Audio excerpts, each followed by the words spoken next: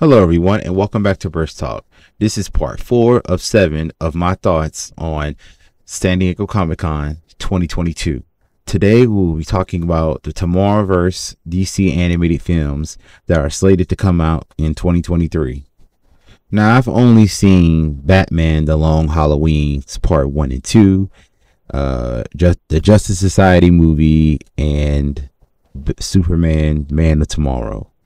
And those are pretty good films. The animation style looks pretty good. Like it looks like I would say like early 2000s form of anime. I don't know what I can put my finger on of what anime it reminds me of, but the animation is pretty good to say the least. At San Diego Comic-Con, they premiered Green Lantern Beware My Power, which is centered around John Stewart's Green Lantern and other heroes. There are going to be a total of 4 films that are going to be coming out in 2023. So I will briefly go over them because that's what Comic-Con did. So I will give as much information as possible of what these movies will be based on. Either they be based on graphic novels, or this is completely original from any comic or graphic novel that's ever been made.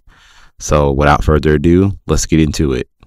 Batman, The Doom That Came to Gotham. This movie is based on the 3-issue miniseries that came out in 2000. Unlike TV shows and comics and movies that we set in the modern times, like in 2022 or whatever, this movie will be based in the 1920s.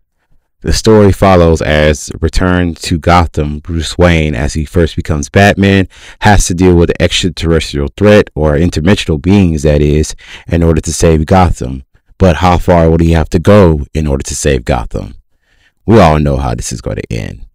How far would Bruce Wayne go to save the city that he loves, even though he should have left this shithole a long time ago? But hey, that's just me. We are also finally getting a Legion of Superheroes movie. These superheroes are based out of the 31st century that made many appearances in other medias like Young Justice, Smallville, Legion of Superheroes, the cartoon show, and Superman the animated series. So now they have their own very feature-length film that will mainly focus on them. Well, I will hope that they will just stay in the future, the 31st century, and fight whatever evil that that we get in their way of having peace and prosperity throughout the universe, other than going back to the 21st century and stopping someone from killing a known hero in the past, like Superman, Batman, or Wonder Woman. It has happened before, trust me. Justice League WarWorld will be the sequel to Justice Society World War II. As comic fans know, this will be adapted for many comic books and will actually see the adaptation of a known Justice League villain, Mongul. Mongul has only been seen twice, I believe. Well, no, actually 3 times.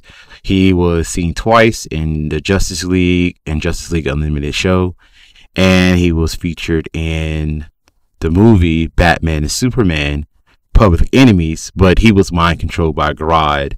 So it didn't make sense of like why Mongul was there. Like, what does he need with money? It's a whole thing. You have to see the movie for yourself.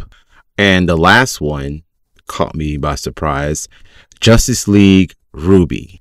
Now, I don't know much about RWBY, but as for what I can read and find on the internet, is that this is a computer animated. It's an American computer animated web series produced by Rooster Teeth. So from what I've read, this will be a completely original story, and the Justice League will be crossing over to their universe to save their universe. Or I guess, whenever 2 teams meet, they got to fight before they have to come together to stop a common enemy. So I'm willing to see how that will play out. Like I said, I'm not a RWBY fan, never watched RWBY.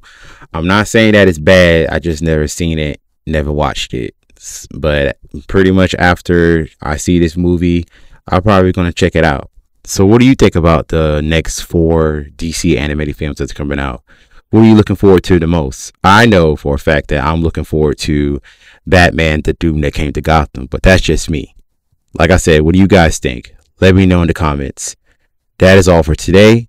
Thank you guys for watching. Don't forget to like, subscribe, and share, and I will see you all next time.